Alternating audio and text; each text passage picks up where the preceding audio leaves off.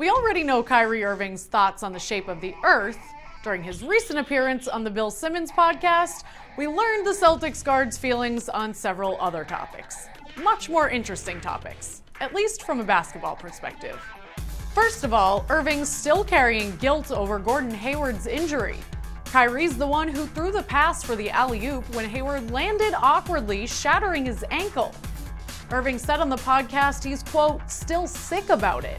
On a lighter note, Irving shared his thoughts on Jason Tatum, saying he does things that are, quote, Kobe-esque.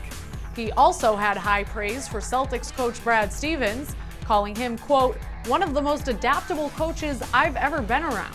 Highly intelligent. Talking to him about the game, about life, is always awesome.